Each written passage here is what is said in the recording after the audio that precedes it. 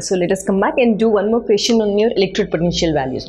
So till now we have I think 1 or 2 questions where I told you whenever it is negative, it is your standard reduction potential, electrode potential is negative. If it is positive, standard oxidation potential. Done. And let us proceed to the next level of understanding this topic. So this is basically your NCERT question only. Let's see how can we solve this question. Very simple. The question is too large enough, but it's easy to answer. Let us read the question. They've given me m plus 2 by m. Okay, fine. Now what happened here? From plus 2 state, this has gained, this metal ion has gained electron and it has got converted to metal. It has already gained. Now let us see here, from m plus 3 to m plus 2, what happened? One electron is gained by this and it is getting converted to m plus 2. So isn't it getting reduced? Yes, done. Now systems. Now E0 values for some metals are as follows. They have given us E0 value. As I said, E0 values will be given in the exam. So they said this metal got reduced and the values of these. Now let us see for chromium. Yes, it got reduced. Here also the same. Here plus 2 to plus, okay, same, here also same, here also same, here. What are they trying to ask us? They're trying to ask us stability of Fe plus 3 in acid solution as compared to that of Cr plus 3 and Mn plus 3. Okay, they're asking me to compare the stability of Fe plus 3. So where is Fe plus 3 in this? Don't get confused between this and this. This is Fe plus 3. Fe plus 3 getting converted to Fe plus 2. So they're asking me to find for Fe plus 3. And they're asking me to compare it with Cr plus 3. Where is Cr plus 3? Cr plus 3 is here. And they're asking me to compare with Mn plus 3. So Mn plus 3 is here. Now they want me to see which is highly stable. Now let's see. Now when I have to come back to Cr plus 3, let me compare. Now from Cr plus 3 to Cr plus 2. So whenever they're asking you to find about stability, directly go into the electronic configuration concept. That is easiest way to explain. So electronic configuration. When I have chromium, now this is chromium ground state, so 3 argon, 3d5, 4s1. Now see, chromium from plus 3, if I have to write plus 3, what will happen to this chromium?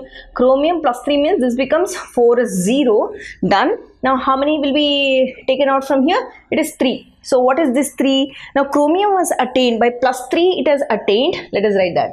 From plus 3, what did it attain? It has attained a D3 T2G set, which is stable enough.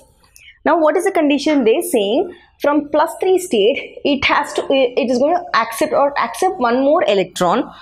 Yes, from 3 it is going to accept one more electron, becomes Cr plus 2. So to this particular state, accepting one electron. So if this accepts one electron, this becomes what? 3d4. This is D3 T2G, which is stable. Now this is going to get converted to D4, which is unstable. So will it accept that electron? Reduction becomes difficult, isn't it? It's not stable enough. So Cr plus 3 getting reduced to Cr plus 2 is not possible because it becomes unstable. So first important thing, stability wise, this is not possible. Okay, so this is my concept for chromium. So remember, this is not stable, so that doesn't undergo or that doesn't prefer undergoing reduction. So let me write the order. Now first thing, Cr is here. Now let us come back to manganese. Now manganese, they said Mn3 to Mn2.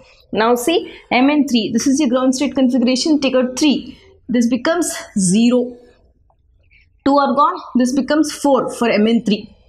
This is unstable, isn't it? So now what happens? Mn3, it's going to gain one electron to forming Mn plus 2. So gaining one electron is here. So this becomes 3d5. Now what happened in manganese? First, for Mn plus 3, it has 3d4, unstable. It is now same thing, this Mn plus 4, okay, let us write this is unstable. Now for the same Mn plus 3, if it's trying to gain one electron, d4 becomes what? d5. Now this is stable. So will it prefer? Yes, it will prefer, isn't it? It will prefer forming that Mn plus 2 state. So Mn. Let us come back and see iron. When I have to see iron Fe plus 3, this side, I have to compare with Fe plus 3. In Fe plus 3, now this is the ground state configuration. When I have to speak about Fe plus 3, which is positive value, 3 electrons means this you're going to take 0, 2 from here and 1 from here. So this becomes 3d5. Yes, now 3d5 value is again stable. So let us write what is that Fe plus 3. So for Fe plus 3, you have for first one Now, like after taking out, you have got 3d5, d5, which is stable. Now after that they said Fe plus 3 to Fe plus 2, it has to further lose electrons. This becomes d4, d5 to d4. This is unstable, isn't it?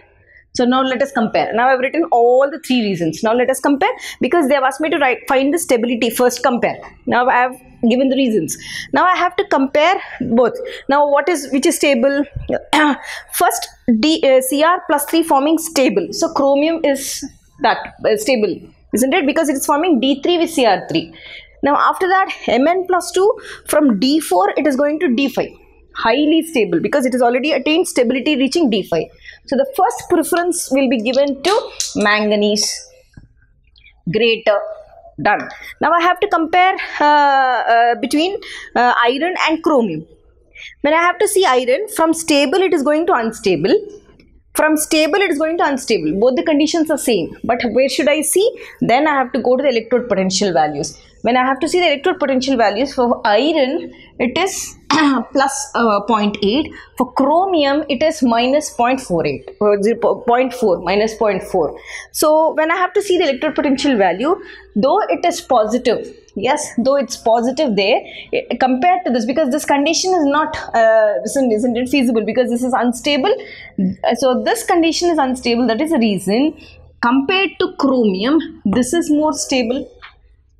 Okay, yes. So what do I write if I have to answer the second question? The ease with which iron can be oxidized as compared to similar process of either Mn or Cr. So ease, I have to first have reasoned this question, then I have to write this answer. But in this answer, what do they get? The ease with which iron can be oxidized. I have to write the order.